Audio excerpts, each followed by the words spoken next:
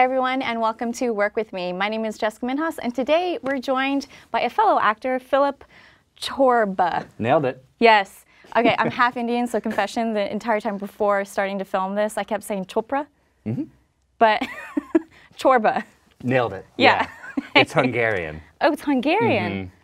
Okay, wow. Yeah. Well, Phillip has been in a bunch of stuff. I was looking at your IMDb, and you're kind of killing it right now as an actor. Thank you. You said recently that you just transitioned from part-time acting to full-time acting, and in the last, like, what, 2 years or so? Although, correct. I mean, I was approaching it as a full-time job. I was constantly, like, working. Yeah. Yeah. Yeah. The freelancer lifestyle. But, yeah, I was in residential rentals here in town. Okay. Manhattan for, like, 8 years. And then this past June, I was able to just kind of make the jump. You know. Well, you had some exciting projects that sort of came down the line in the past, like, 24 months or so. Yeah, 2015 was kind of a monster year. Silver Linings Playbook? Yeah. So Silver Linings Playbook was my first feature film. Heck of a one to get, first feature film. Yeah. I played the role of Jordy Timmons. I was Jennifer Lawrence's creepy ex-boyfriend. Yes! Yeah! That's amazing. What a fun part to play. A lot of fun, especially because I normally play, like, amicable but slacker older brother. So you've been typecast already, you feel? Yeah, but then when that role came out, it was like, oh, maybe I'll get, like, all the scummy roles too.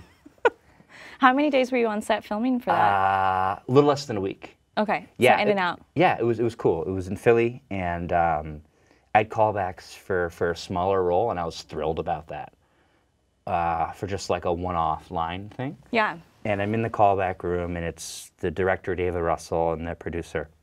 No pressure, though. Bruce Cohen. And I walk, but you know what? I like it, because I'm in the room with the decision makers. Whew, my hands start sweating just, like, thinking about that. Oh, my gosh. Yeah. You must love, it sounds like you love the auditions. You love the thrill of it. Yeah, I love auditioning. It's fun. I mean, I do it often enough that I consider casting directors and casting assistants to kind of, like, be coworkers of mine. Because, like, they want you to get the role. Yeah. Because if you get the role, then they get paid, and they look good. So they want you to perform. I actually saw a clip on YouTube. I don't know in what capacity George Clooney was talking about it, but George was talking about how George, my boy. Yeah. G. Clooney. Yeah. G. Clooney. No, we were never. Not I was yet. drinking You this never tequila, know. and I feel like I'm close. No, he was talking about how it was a very freeing realization for him once he realized that the people on the other side of the camera are on your team. Yeah. I think he used the term gambling with house money. Okay. Which is kind of, they want you to do well. They're not like, next. Yeah. They'll be like, well, this way. Okay, so take us back to the room. You're in there with the director, producer. Oh, yeah, okay. You're going in for a smaller role. Yeah, for like Tailgater #2. Okay. And I was thrilled. Okay. Callback, David Russell, his film before that was The Fighter. Yeah, like, right? Huge, huge stuff. Amazing. Huge stuff. So I was super excited about that, and I'd known him since, I.R. Huckabees and Three Kings and all this great stuff. And, yeah, so he's in the room, and we go through the original scene, and it's in a tailgate scene when they're at the Eagles game or whatever, and I do the line, and they're like, yeah, it's funny. I'm just kind of standing there, like, in that awkward moment when it's over, but you're not sure if it's over, and you're kind of like, do I flex? Like, what do I do? Okay. Do I, like, turn to the side and be like, yeah, I'm not sure. gesture. I'm not sure what to do. Always. Always. I'm retrosexual. Clearly, no big deal. okay. No big deal. Yeah, so the director and the producer are kind of talking, like, they're looking at me, and I'm all like, and they're like, we're going to have you read for the role of Jordy Timmons. I'm like, what? And in character naming, there's hierarchy, right? So generally speaking, Tailgater #2 is less important than Tailgater #1. Right. Who's, in theory, less important than Tailgater. Who's less important than Bob the Tailgater. Who's less important than Bob. Who's less important than, like, Bob Johnson or whatever. So, like, to go from Tailgater #2 to Jordy Timmons, I'm like, what? Oh my goodness. So they hand me the sides, and Sides, those of people in the arts who don't know, sides are, they don't give you the entire script, right? So what they'll usually do is, it'll be like a little portion of what you have to read, and it's like 5 lines or a scene or whatever, but it's all you have to go off of. So they hand the sides to me, and they're like ripped like almost in half. So clearly whoever read for it before, I guess, didn't do so well because they're handing me the sides, and I'm like, geez. And you usually get them earlier to prepare, but I had about, like, take all the time that you need, but you don't really want to take like 2 hours, because what if they change something on set? They need to know that you can work quickly, right? Okay. So I just kind of glossed at it for 3 or 4 minutes. It's just like, yeah, I'm good. I'm good. Whoa, no way. You wait. Good to go. We started doing that. Wait, how long was the page? Like, how many lines did you sort of like scoop up? We did the scene that's in the movie. So it's like a 2-minute scene with Bradley Cooper, myself, and the actors playing Jennifer Lawrence's parents. So, and then we ran through it once, and then without me knowing, the casting director started improvising. So I just kind of rolled with it. So I'm improvising with the casting director, like she's playing Bradley Cooper's part, and I'm and then David Russell's like side coaching me. Side coaching, those of you who do not know, is an acting term for when we're in a scene, someone's in our ears telling us to like lean forward, now say it again, get angry, now grab her, now whatever, and all these things. So I'm improvising and getting side coach at the same time. And it was just, you know, the audition ended, like I went off script even more, and the casting director's like, yeah, well, what are you gonna do? What are you gonna do? What are you gonna do? I'm like, what am I gonna do? What's this?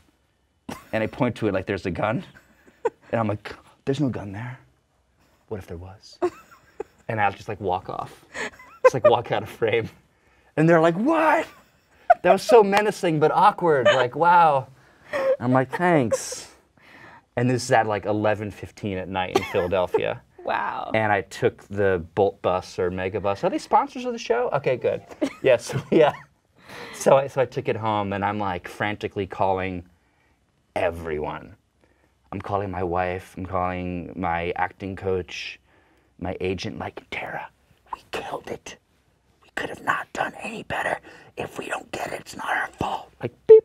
So you knew in that moment that you were like pretty confident. I did, yeah. It just popped. It was just one of those. It was like a golf swing when you're like. Do you have other moments in like auditions where you can think back like, yeah, I knew I nailed it then, too, and I got it, or?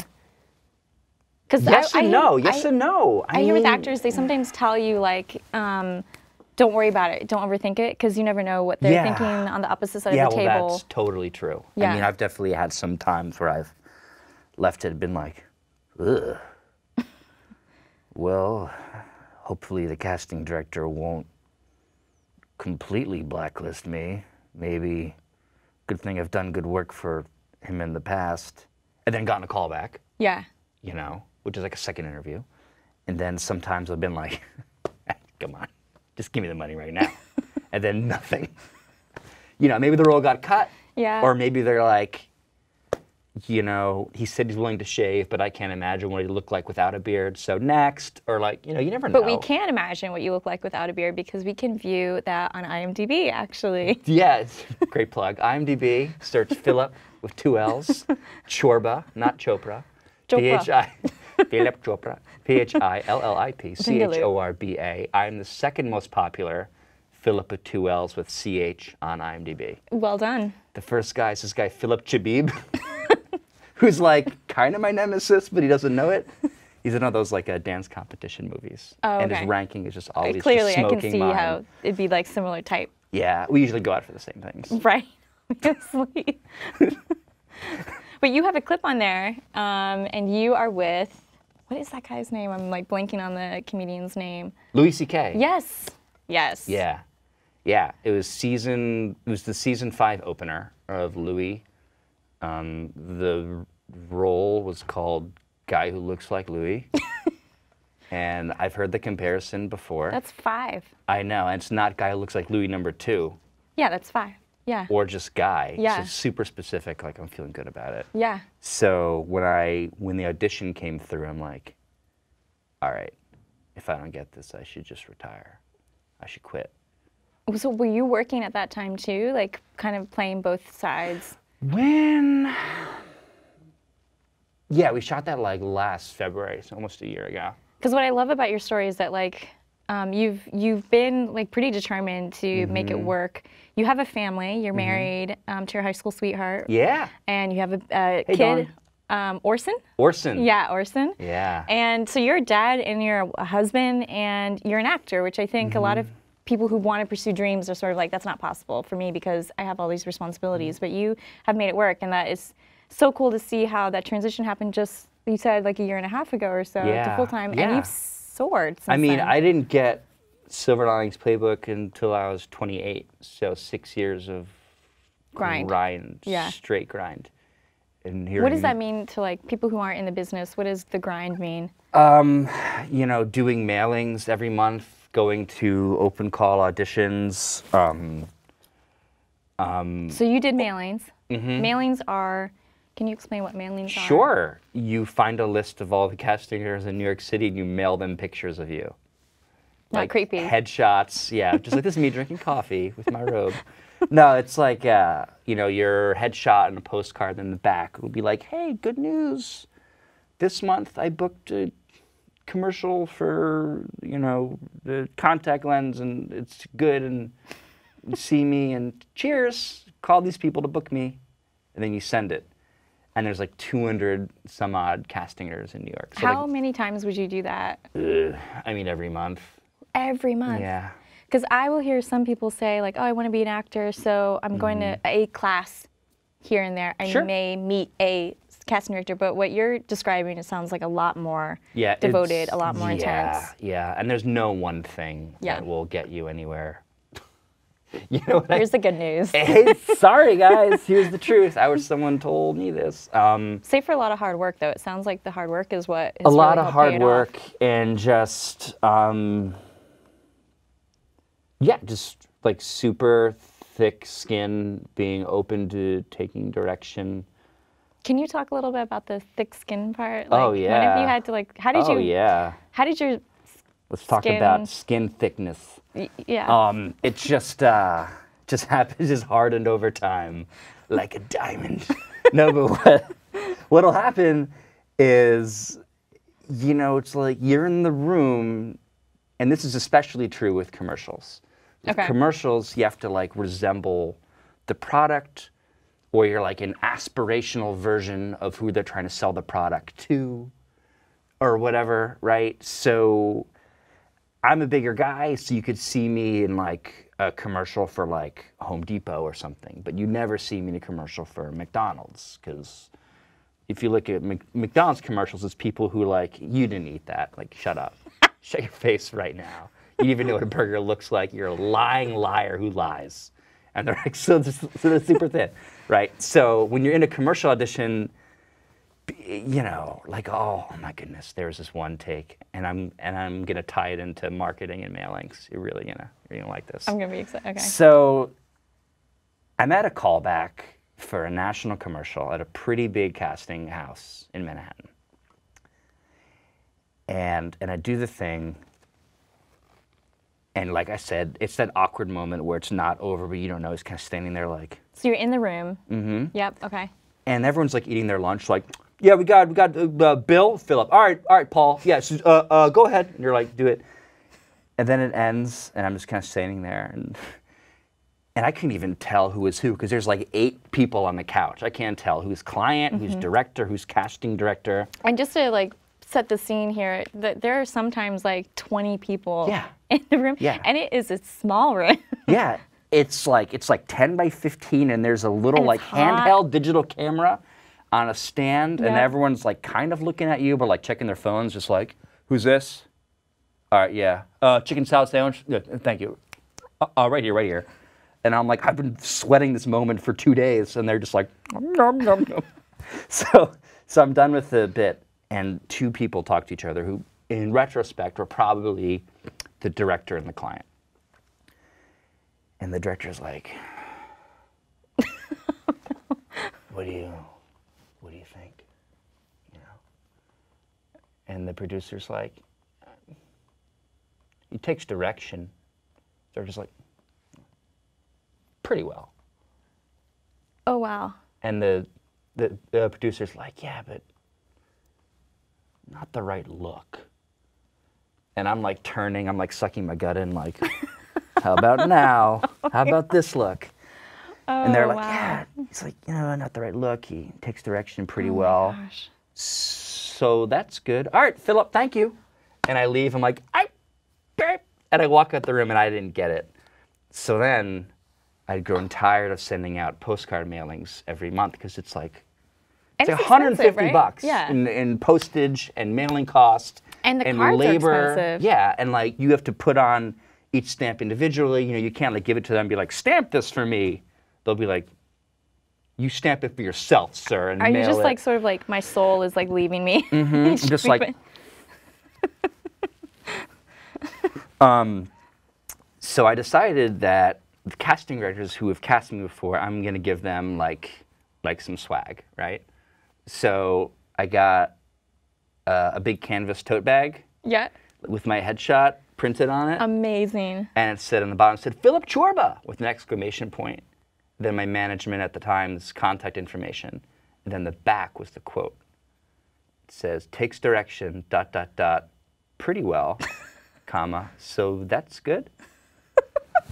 And I'd give it to casting directors with like a bottle of red wine and like a bar of dark chocolate or whatever. Wow. But who have cast me before and who I already had a Yeah. rapport with. So I wasn't just like, hey, random person, casting director, thank you. I was just like, hey, Phillip Chorba tote bag. What was the reaction typically? They loved it. It was great. We should have some of those with us today. I know. I didn't. Well, I ran out of totes because they're like $20 a pop to get made. So I had like 7 or 8 of them made. Chorba. I also have given out beer koozies. So given out beer koozies with my headshot on the bottom. Do you know the director that said like takes direction or whatever? Have you ever seen him again? Maybe. I don't know. That's too bad. I mean, Director for all I guy, know, he's like called me back. And, wherever you are. Yeah. Just know hope that we meet again. Just know that I still take direction well and that I'm still available for work.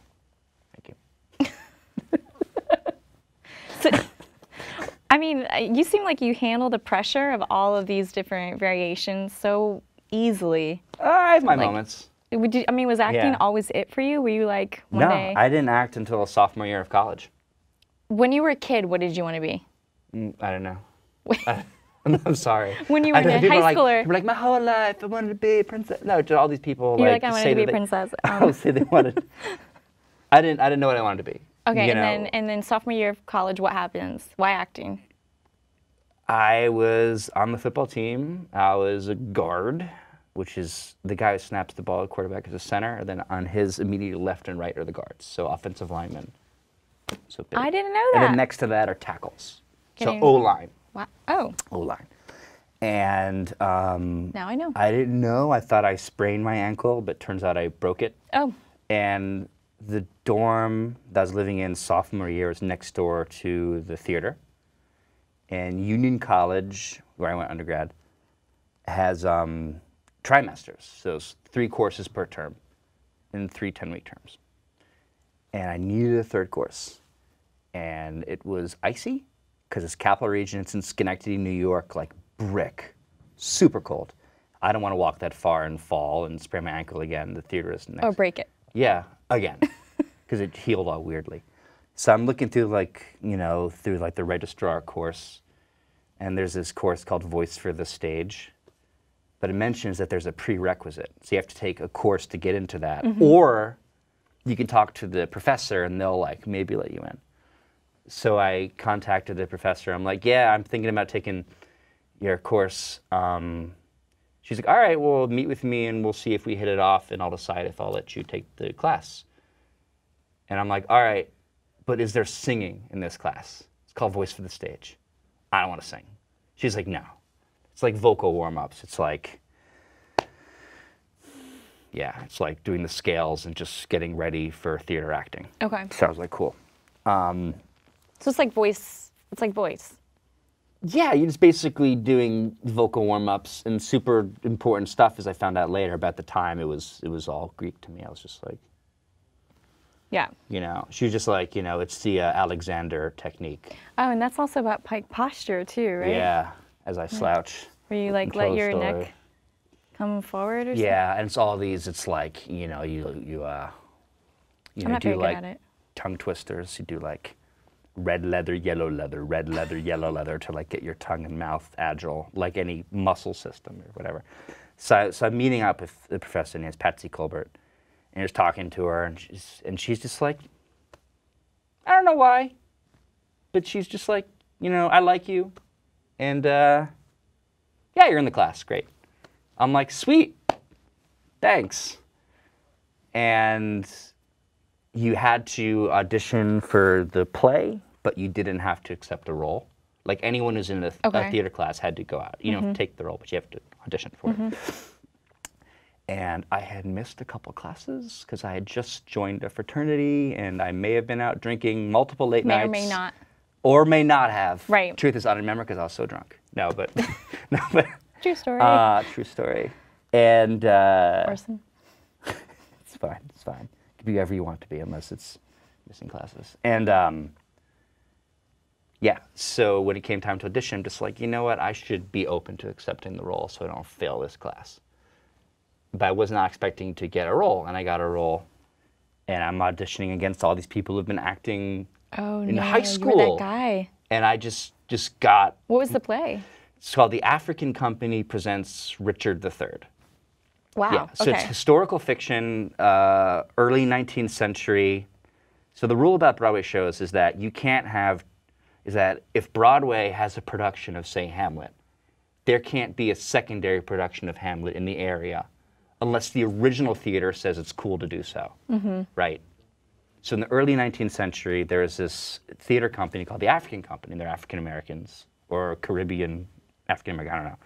And they were putting on Richard III.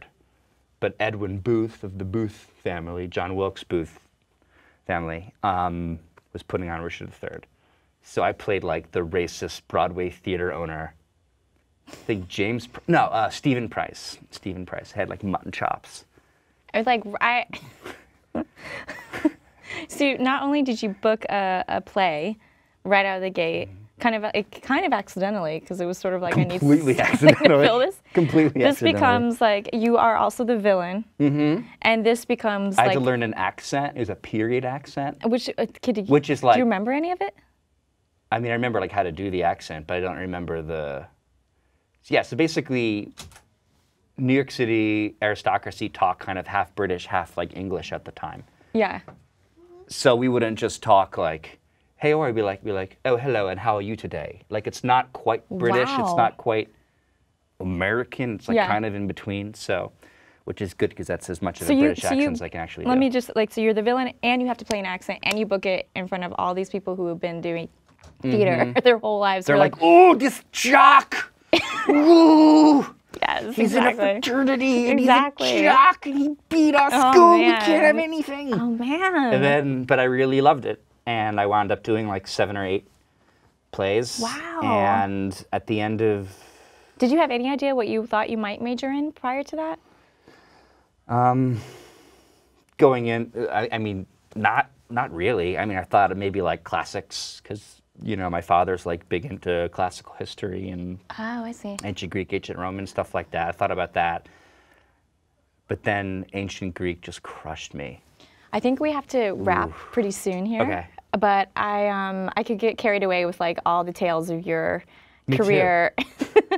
They are so funny, and you have such a positive attitude with it, which I think is rare for the business. I think the fact that you remain so upbeat and like not cynical and kind of elbowy, I guess is the way I describe some actors. Where they're just like their elbows are out constantly, is really, really refreshing.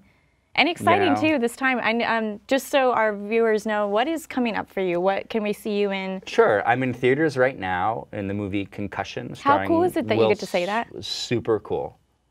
Just say it again for... I'm in theaters right now, a film That is so starring cool. Will Smith called Concussion, where I play one of Will Smith's lab technicians. Tech number 2. How long were you on Not set as for important that? as tech number 1, not as important as Bob the Tech. Hey, but you're in there. But still, I was on set for 2 weeks. Oh, how fun. Filmed in Pittsburgh, and my father's family is from the South Hills of Pittsburgh, so it was great to hang out with all of them. Yeah. I have an episode of Law & Order coming out February 10th. Which means that you are an official New York actor. I'm officially, I get my New York actor card now. And yeah, and I did some motion capture work for a video game company. So I'm going to be in a video game in some capacity as me walking around. And Awesome. And then you have that commercial coming out. Mm-hmm. We were talking for BioTrue contact lens solution, and you can IMDb me and check out my episodes of Broad City, The Nick, The Following, Louie, Blue Bloods, Last Week Tonight with John Oliver, Silver Linings Playbook, and cool indie films I've done like Yellowtown Monster, Man with a Gun, just fun stuff like that, and a bunch of commercials. So even though like you're super popular right now. Thanks. I mean, you're in theaters. Yeah, so you're in theaters. You're still like you're a dad, you're a husband, you're making it work. Yeah, and I have, and it's like we never know if I'm going to be like in LA for 2 or 3 days or on set or whatever. So if there's something that needs to be done around the apartment, like I get it done that day. Like if you need to like fix a drawer or something, you got to do it then, because I mean I'm doing like ADR, like voice looping for a Law and Order episode on Wednesday. Yeah, can we come? Sure, hang out. For like, I totally want to do that. It's like do not arrest me. Thanks, guys. Cha-ching. Okay, and when is that website coming up so we can purchase the tote bag? I don't even have a website. I should get a website. Philip's website You have a great one. Oh, thank you. Mine is imdb.me/Phillip Chorba. That's my like vanity IMDb account. But we're going to work on it so that Philip has a real website that we can purchase the tote bag from. Or koozies. Can we say like in the next 2 months? Sure, why not? Okay. Okay, Philip, thank you so much for joining us. My pleasure. Thank you for joining us on Work With Me. I'm Jessica Manas. We'll see you next time.